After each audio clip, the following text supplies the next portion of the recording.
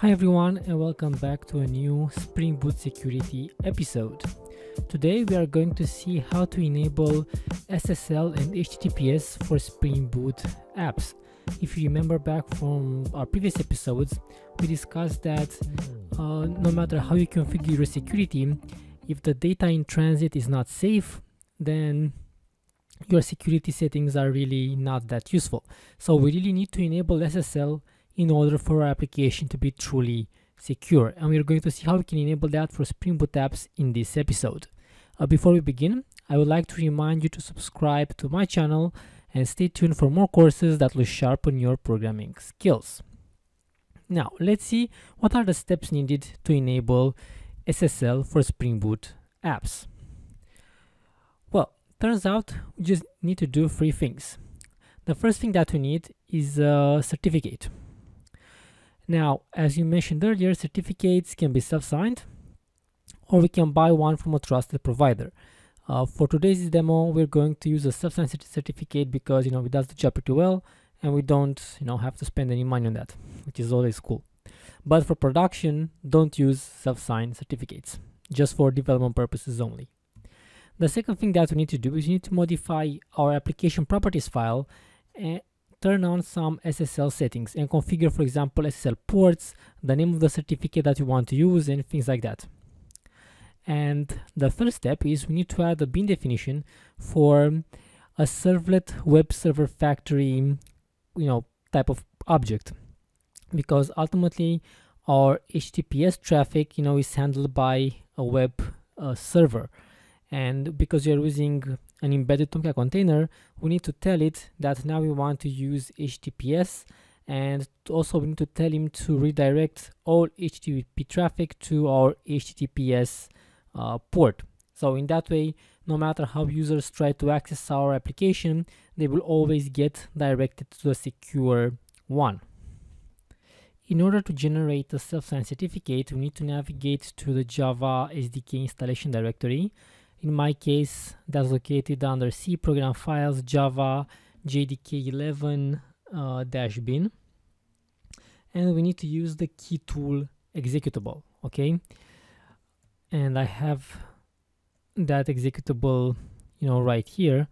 I'm going to copy paste this long command because I don't know it by heart, but basically we are using the key tool executable to generate a key or a certificate in our case. The alias for this one is going to be boot security. This is the type of our key. This is the encryption size. We are also giving it a name. So our certificate will be named boot security.p12. This is the validity of our certificate. Now hit enter. We need to provide a password. I'll type in boot security. Okay, and now you have to enter some name, some information about the certificate. It doesn't really matter what you put in here, but I'm just going to put some information. Okay. Okay. Yeah. Okay. Yes. And now we have our certificate called boot security p12 generated. Now, one important thing, you need to run this command as an administrator, okay, or root. You cannot run it as a normal user because then you'll get access denied error. Okay, so we've generated our certificate. Now we need to find it because it's actually generated here. So I'm going to use boot security, and we have this boot security.p12 file. And just to keep things simple, we need to copy it, and we can put it inside our application. You can leave it here and reference it from this location, but I think it's better to put it under our application because this will make it portable. So when you download the source code, it should also work for you. So I'll open up IntelliJ. Sorry, this is the wrong one. Okay, I'll open up IntelliJ, and here under resources, I'm going to paste that certificate, boot security p12. Okay, we have generated a certificate, and now we can move on to step number 2.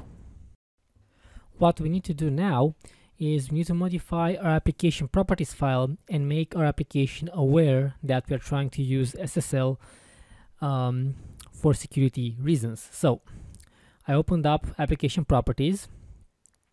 I'm going to delete this line because we're not going to use the 8082 anymore.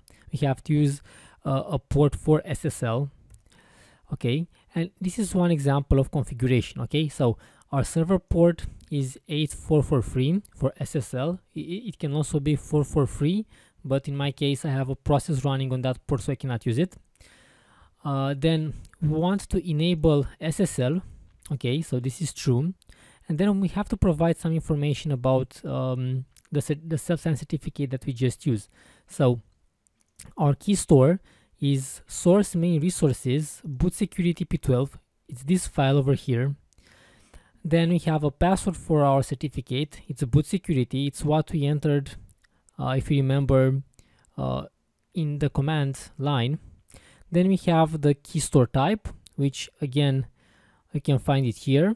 So PKCS12, and we also have, the alias for our certificate, which you can also see here. See, alias boot security. So this is how you populate these fields for the SSL key store. Okay, so now we have our application configured for SSL. We are not going to access it on port 8082. We are going to access it on port 8443. But we also need to do one last thing. In order for this to work, we need to tell our embedded servlet container that we want to use SSL and that we want to use this new port. And we also want to configure a redirection, because if our users by mistake type in HTTP, we want to get them redirected back to HTTPS. So we don't want to leave any doors open that can become future security vulnerabilities. Now we just need to add in a new bin definition, and our example should be complete. So I'm going to copy paste it here. Also the import files. So we kind of need to declare a bin of type servlet web server factory, and this is where we are going to configure our servlet container, because basically we need to make it aware that we want to use HTTPS now.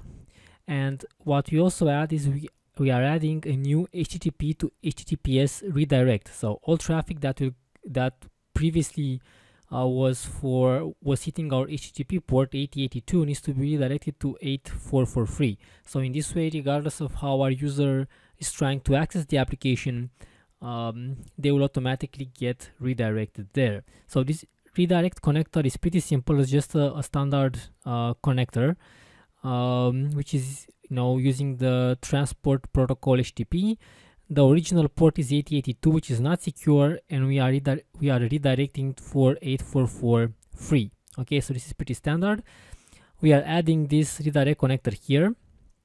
Add additional Tomcat connectors, and we are obtaining this connector using this method. And in here, basically, we are specifying that we want our traffic to be secure and we want to use SSL. Okay, so this is what you need to do in order to enable SSL for a Spring Boot application. Certificate, application properties, and then override some things on the servlet web server factory bin. Cool. Now let's see if this was successful.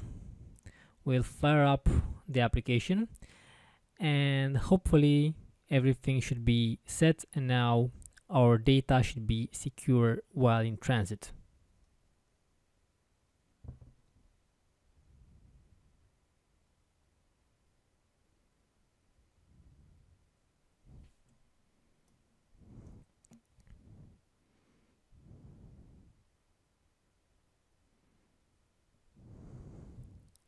Okay, so Tomcat started on port 8443, and you see here HTTPS, which is okay.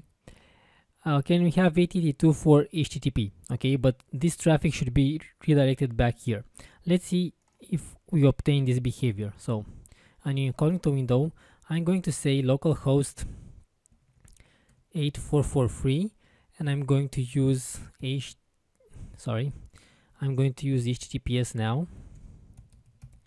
Yes, localhost 8443. Okay, because we have a self-signed certificate, obviously we will get this warning. Okay, and we are getting here some information that this site is not secure. This is perfectly fine. We are using a self-signed certificate. It's not been, granted by a certified authority, so it's pretty normal to get this kind of messages, and we'll choose to ignore this message. Okay, and this is it. We are here on HTTPS localhost 8443, and this is pretty cool. Now, what happens, for example, if we go to localhost 8082? So we're trying to access, our previous app. Well, we get redirected to HTTPS localhost 8443, and obviously this is going to work exactly as before. You notice even the sign in here says that we are using HTTPS. Then 123. I'm logged in, and now I can see my profile page. I can see my home page. Okay, so we have successfully enabled SSL for our Spring Boot application. Before we close, I would like to remind you to subscribe to this channel and stay tuned for more software development tutorials that will sharpen your programming skills. Just go to the Romanian Coder YouTube page and click on the subscribe button. Also, if you found this video useful, please hit the like button and share it with your friends. If you have any comments, thoughts, or ideas for new courses, just put them in the comment section at the end of this video, because I would love to get feedback from you guys. You can also find me on Twitter at Romanian Coder, and you can also check out my blog www.romaniancoder.com. Until next time, have a great day and write amazing code. Goodbye.